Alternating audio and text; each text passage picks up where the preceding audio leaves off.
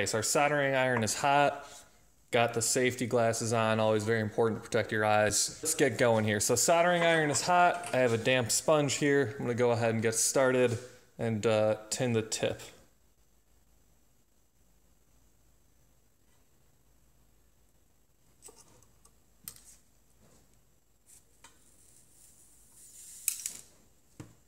Okay. So first we're gonna wanna start off by removing the 5 capacitors that are at fault here. Let's start by taking off this first one here.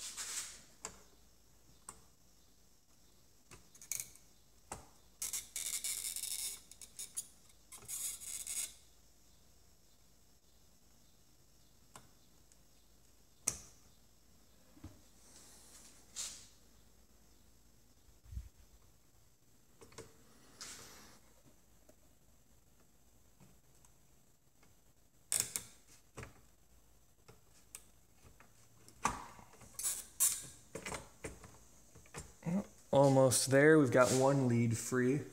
Let's just heat up this, and there you go.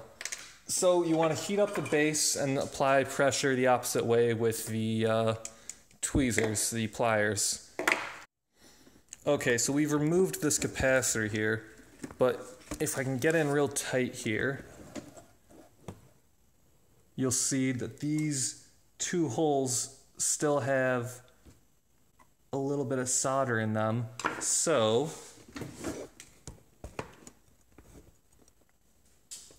if we try to take one of our new capacitors and put it in there as is right now, we're not going to be able to do so.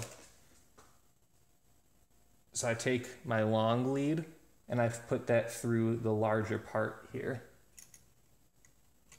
I'll post a picture so that makes more sense. But yeah, it's blocked with solder, can't get in there. We're gonna need to desolder those holes.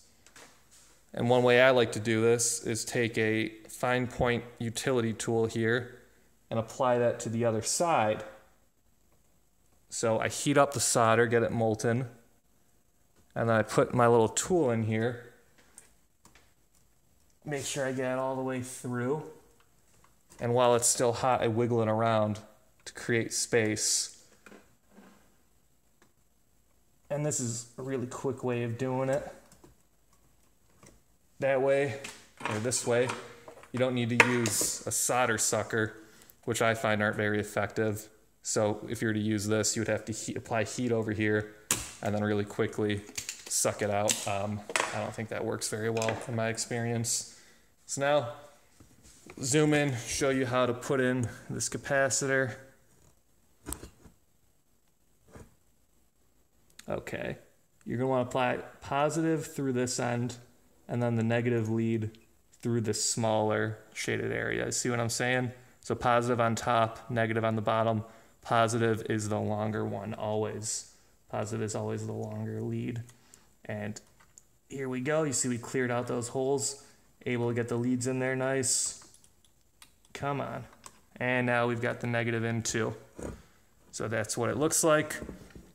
And then we can trim down the leads after we solder this back in there. So let's go ahead and solder.